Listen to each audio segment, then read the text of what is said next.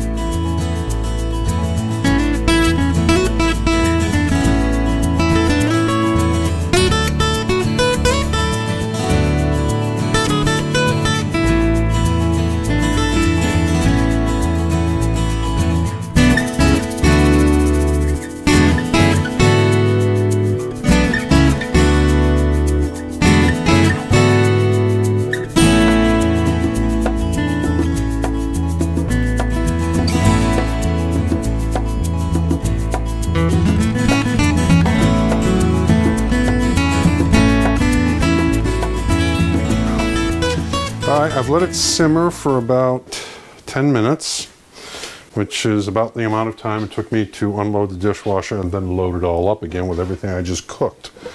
But it looks like it finally stiffened up. The moment of truth. Is it edible?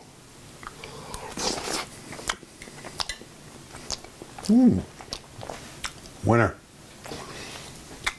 This is beef stroganoff from Cooking with a Harvard Accent by Melanie Marcus. Houghton, Mifflin Company, Boston, 1979. Miss you, Dad. Happy Father's Day.